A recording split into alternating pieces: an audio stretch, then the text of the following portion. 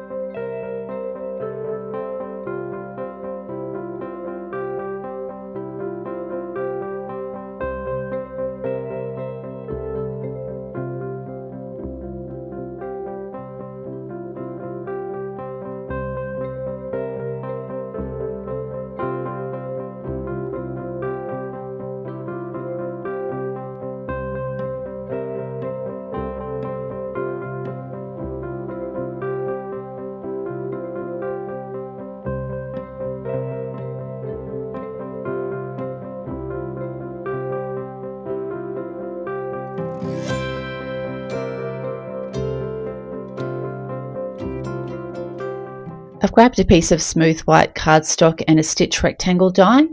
This will be for my front panel, and I've also grabbed a rectangle slimline die to create my shaker opening.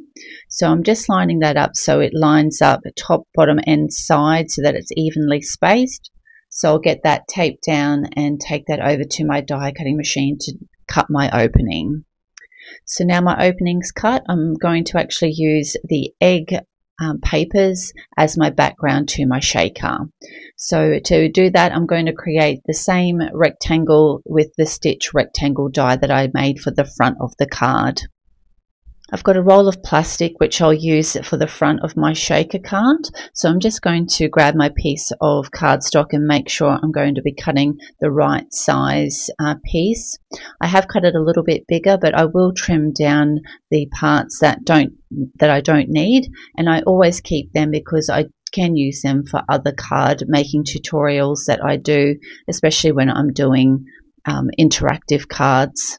So now I'm just going to mark with the pencil where I need to place my tape on them, because it's better to tape it down to the actual cardstock itself than on the plastic sheeting.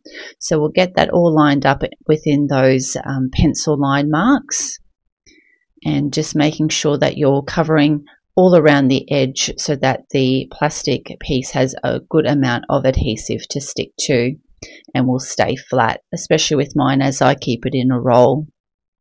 So we'll just take off all the release paper and get that piece of plastic stuck down over our opening.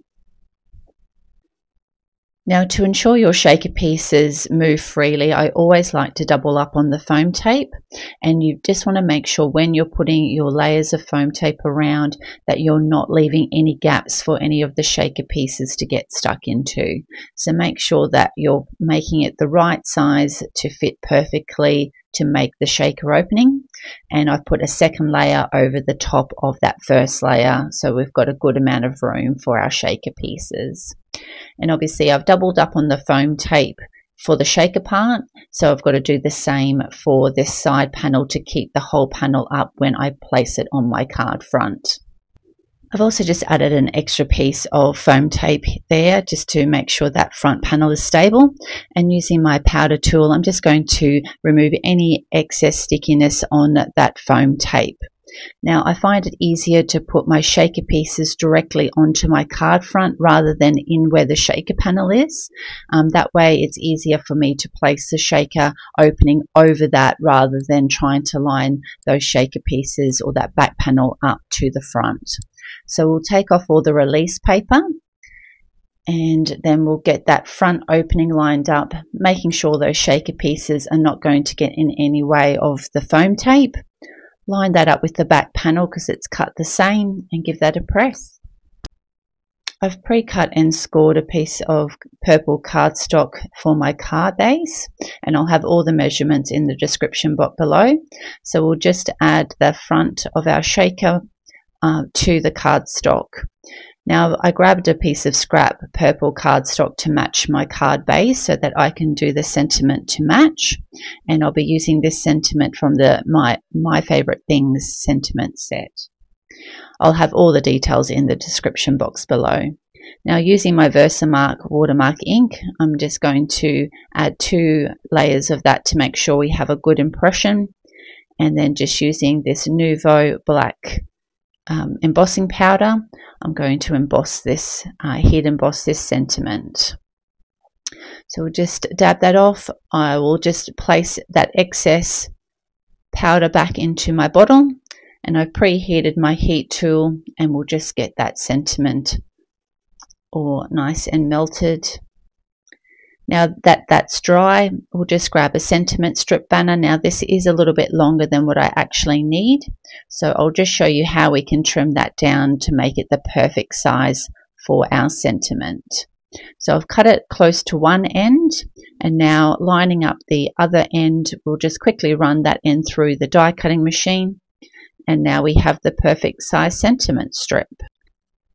So I thought it'd be nice to have a couple of Easter eggs sitting in front of the bunny who's been scoffing all the Easter eggs. So I'm just going to quickly colour up these two ready to place in front of him when we actually put our card together. So these come with the Easter set, so a really good addition, and you can make them any size that you would like. So we'll quickly go through the colouring, and I'll have all the details of the colours in the description box below. And just working to match in with the same colouring that we have with our paper pack on the back of our shaker portion of our card. So we'll just add the final dots, and then we'll just get those all fussy cut out. So I'll just quickly run through this fussy cutting. Now it's always best to actually move the paper rather than your scissors, and it makes it a lot easier to get a nice clean cut around your images. So just keep moving that paper and slide those scissors around. All our elements are ready to go, so we'll get everything attached. I'm just going to glue the bunny and the sentiment directly to the card front, but with the eggs I'll glue one down and then just put some foam tape on the second one so it just sits over the top of that first one that I'll glue down. So we'll just line this sentiment strip up with the top just so that little banner is showing both ends. And then we'll get our bunny glued and attached. And we'll just pop him straight down, just leaving a bit of room for those eggs to go in front of him at the front. So I've just popped a bit of foam tape on one egg, and then we'll just get the other one glued down first, and then just put the foam tape one over the top. And this is a finished card project for today.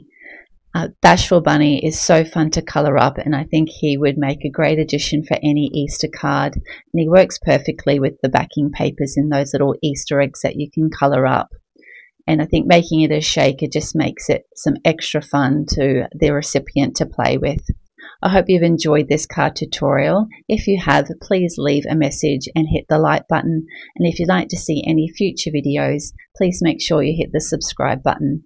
Thanks so much for watching. Have a great day. Bye.